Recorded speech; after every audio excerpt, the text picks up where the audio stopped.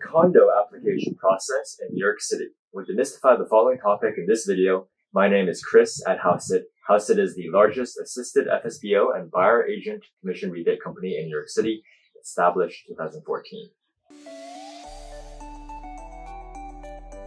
A condo application in NYC is more of a formality versus a co-op board app. However, watch out for condo boards that think and act like co-op boards. We'll explain everything you need to know about the condo application process in NYC, from what a sample condo application looks like to fees and timing. What is a NYC condo application? A NYC condo application is typically a short application or registration form that prospective purchasers need to fill out and submit to the condo's managing agent. The NYC condo application may ask for supporting documents such as a mortgage commitment letter if the buyer is financing. An NYC condo application will also typically ask for signed acknowledgements of various key building documents such as the bylaws. Though highly unusual, some condominiums may ask for additional documentation such as personal and professional reference letters, even though such a request is more common when buying a co-op apartment in NYC. Pro tip: are you buying a new construction home in NYC?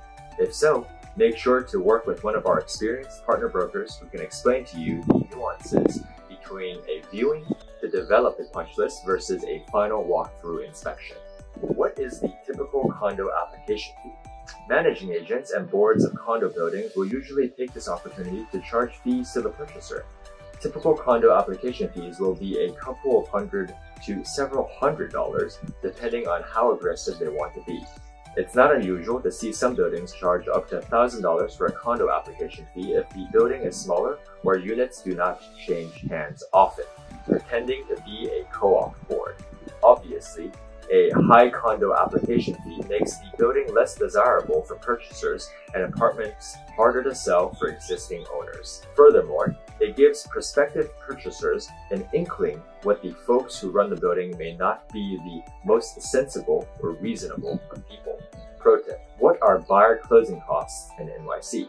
Estimate your closing costs with our handy, detailed buyer closing cost calculator for NYC. Get an overview of condo versus co-op closing costs before you decide on which types of apartments in NYC you want to pursue. How long is a typical condo board application? An NYC condo application is similar to a purchase application for a co-op apartment.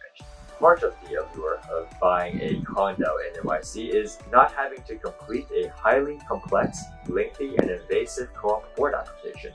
Sadly, there are too many condo boards in NYC who do not understand this and institute condo board applications that rival and sometimes exceed the length and requirements of a typical co-op purchase application. Obviously, a condo board application that appears similar to a co-op board application should be a red flag to prospective purchasers. This is a signal that the condo board thinks and acts like a co-op board, which could be use. Remember, unlike a co-op board, a condo board cannot reject a prospective purchaser. In fact, the only power a condo board has is to exercise its right of first refusal. This means purchasing the unit for sale at the same terms as the prospective purchaser.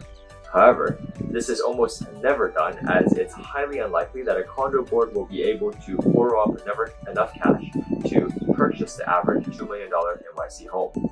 As a result, a condo board application should be more of a registration form and therefore a formality and quite short.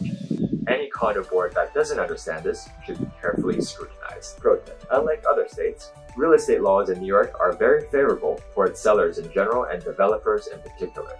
Don't expect the seller to fill out a property disclosure form in New York. You'll typically get a $500 credit at closing. Instead, if after the seller fails to deliver a completed property disclosure form before you sign a purchase contract. How long is the condo board approval process?